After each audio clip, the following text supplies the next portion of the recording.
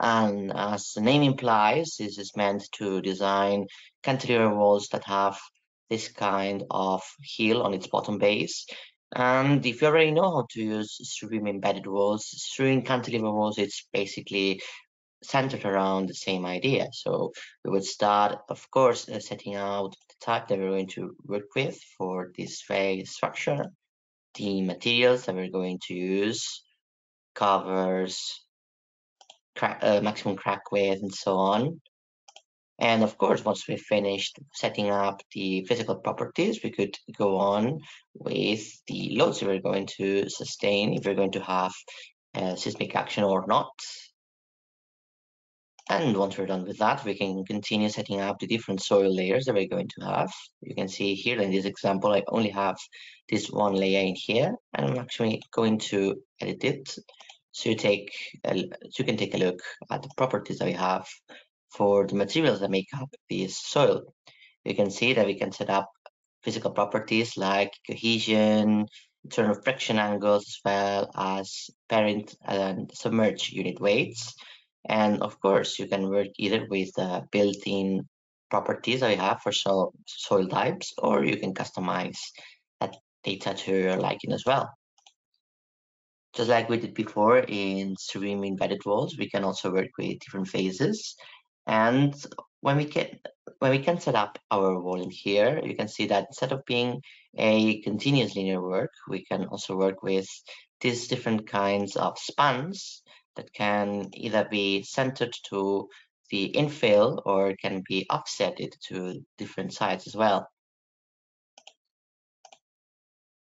You can see that what we're doing in here is just setting up a very basic model that will be used later. So we will automatically add all the rebar and carry out all the different checks, just like we did before.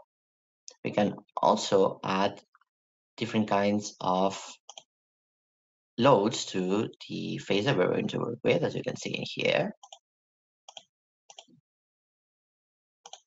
And this is going to be taken into account when we run the analysis, which is just a click of a button away. And as you can see, it's going to design and analyze all of the rebar that we've generated right now. And just like we did before, we will have a full report with description of this reinforcement and all the checks that we've done accordingly. In this case, we're working with the Eurocode, as you can see, and we're citing at all times the technical code that we're working with. And just like we did before, we would be able to generate the drawings as well. Quite similar, basically, as you can see. You can add a title block and so on. Accept. And there we have it.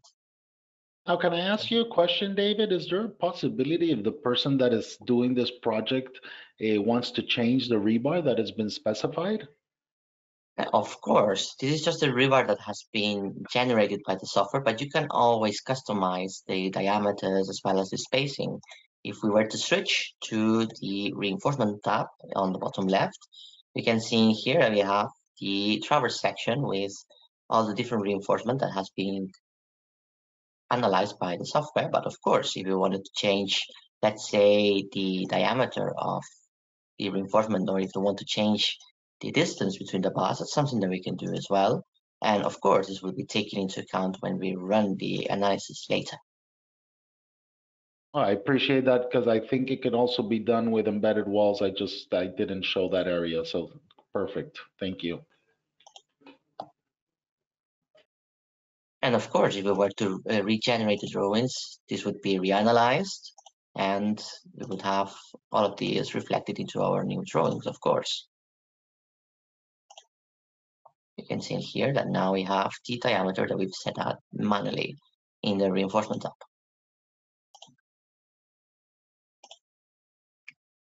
The next software that I would like to show you is called culverts, and it's available in our structural suite, as you can see right around here.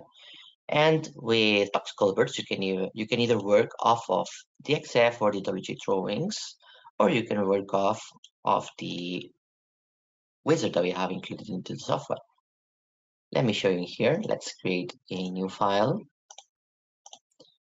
And let's use our assistant, our wizard that is, for straight, skewed, or general box culverts.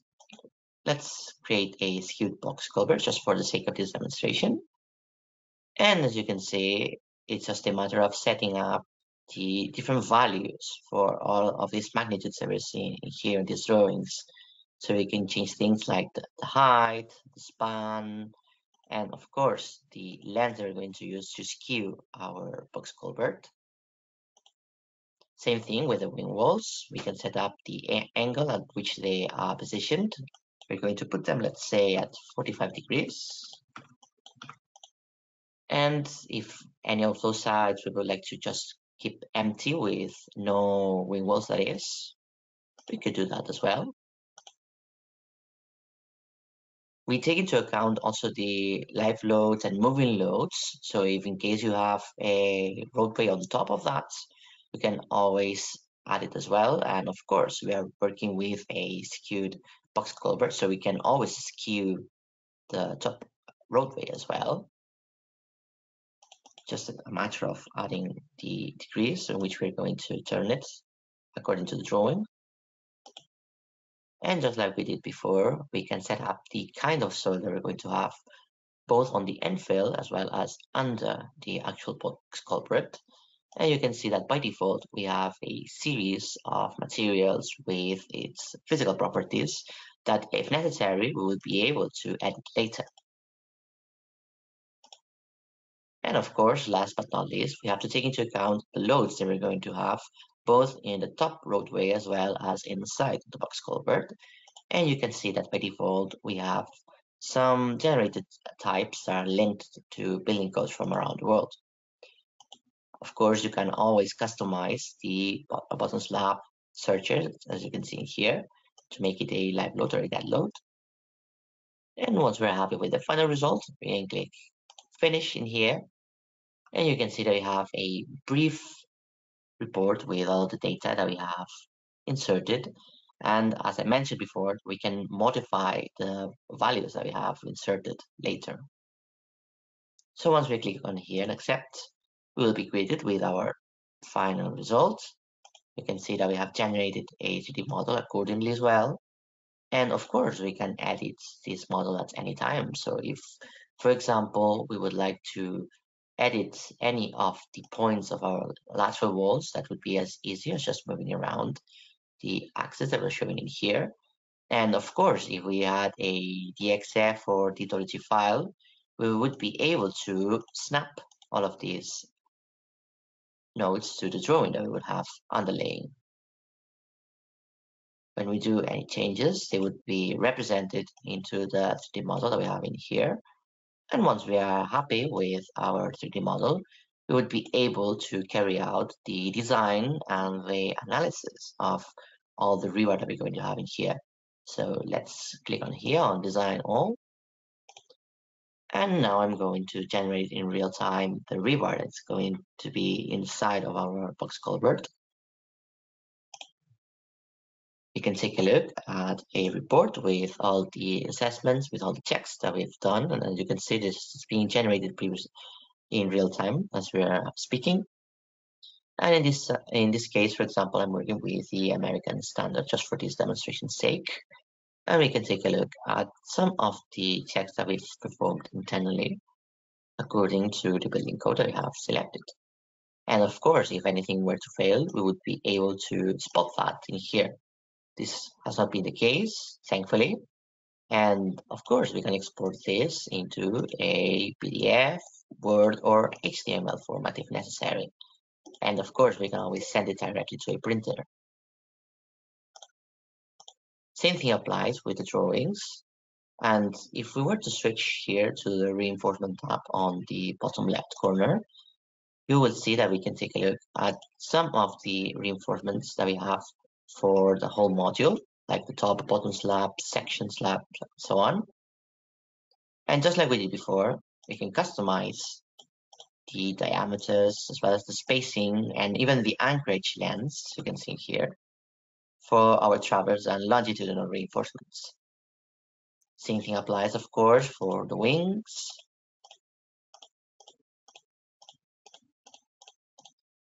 And of course, when we are done editing all the different diameters that we would like to apply, mind you that this is just the recommended diameter list that is being applied by the software. You can always customize it to your liking, as I'm going to do right now in here. And I'm going to mention something in the meanwhile. It's very common for people to be using prefabricated structures or prefabricated culverts and stuff. So if you need to pass an inspection and stuff, you can also enter the information of that culvert, even though it's a prefabricated structure, run the analysis and use this program to pass your inspections. Is that correct, David? Indeed. All right, thank you. And just like we did before, we can generate some drawings with all of this information. We can set up the scale. For example, we could work with a typical 1:50. And of course, the annotation size for the dimensions and the text. And just like we did before, we can even add title blocks as well. So let's click on here and accept. And we're going to generate all of these drawings right now in real time. And as you can see, we have here our final result with the layout automatically set up for us. It has the title block as we have set it up. And just like we did before, we can move around all the different details from our drawings if necessary. We can add things like, for example, we can edit the position of the different elements for the annotations, for the measurements, and so on. And of course, we can move the actual drawing throughout the layout as well. You can see that by default, we generate elevations and plans drawings, as well as, of course, the actual sections with the rebar, basically what we were messing around with before.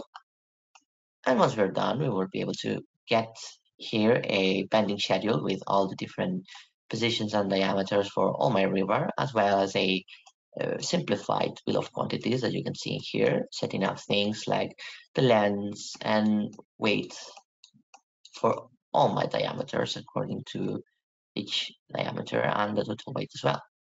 We also take into account steel leftovers as well. So if you want to have a very quick bill of quantities, you can rely on the software as well for that. And of course, once you're happy with your final results, you will be able to print this into either one file or multiple files as a DXF or the WT drawing, and of course into PDFs if you want as well. So that would be it for the typical programs that we have for civil works, so to speak, but I'm sure that some of you know that we also have other programs for structural analysis, that is for residential and commercial buildings, and they are CYPECAD and CYPE3D, and some specific elements like the ones that we've seen right here can also be modeled in CYPECAD and CYPE3D. And if you allow me, I'm going to show you a brief showcase of some projects that have been done with CYPECAD and CYPE3D in the real world, that is, of course. You can see here in our project gallery, we have some examples sent in by our clients where they have applied all of our software to design their structures. And with CYPECAD, most of the time we can design residential or commercial buildings like this one. But of course, if we needed to design, let's say, a short span bridge, there's no problem with that whatsoever. You can see here, for example, that we've designed this short span bridge, which is this one right around here. And this building is still standing nowadays, as you can see. So if you want to design something that goes further beyond what you would normally design with a pulse culvert, you can easily just design a reinforced concrete short span bridge like this one easily in CYPECAD as well. If you wanted to design a box culvert but a non-standard one, you can also use CYPECAD for that as well. And actually, you can see in here for this underpass, for this tram line, the analytical model that we generate in CYPECAD. So if you wanted to design that in CYPECAD, it's also completely up to you as well. And you can reap the benefits of working with CYPECAD as well. That is automatically having other dead loads, live loads, drawings, and so on. In regards to Site3D, most of you, I'm sure that have used it for things like residential, commercial, and industrial buildings like this one. And you can see that the main difference between CYPECAD and Site3D is that in CYPECAD, we work directly with 2D views like these ones right here. Meanwhile, in Site3D, we work directly in a 3D environment, as you can see. And of course, this can be used to design short span bridges as well. Like, for example, you can take a look at this bridge right here over this gully that has been designed in Site3D. And you can see here that we work with nodes, bars, and concrete shells as well. Let me show you here the 3D view. And in Site3D, we can work, of course, with steel bars, as well as timber, aluminium, mass concrete, and so on. So if you want to work with short span bridges like this one right here, you could easily use Site3D as well. Of course, with Site3D, we can work in a full BIM environment. So if you'd like to continue with the pipeline that we have for steel, you could start in Site3D, and then you can go on with the rest of the tools that we have for complex connections with finite element analysis, as well as for shop drawings with through steel and the like. But of course, it's not just limited to steel. If we wanted to, we can even work with timber elements like this bridge right here. Let me show you the 3D view. And of course, like what we did before with all of our software, we will be able to generate reports and drawings with all the elements that you have modeled in here.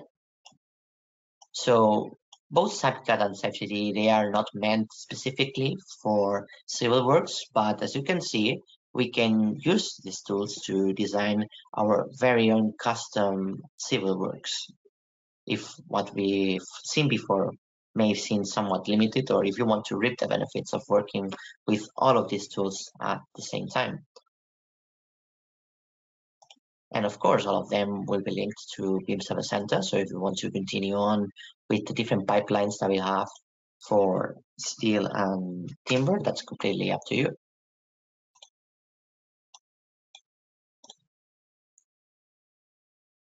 I believe that we've reached the end of this presentation. I hope that the solutions that we show you today can be implemented into your workflows. And if you have any questions, we will make sure to answer them in the chat as well as through our technical support department.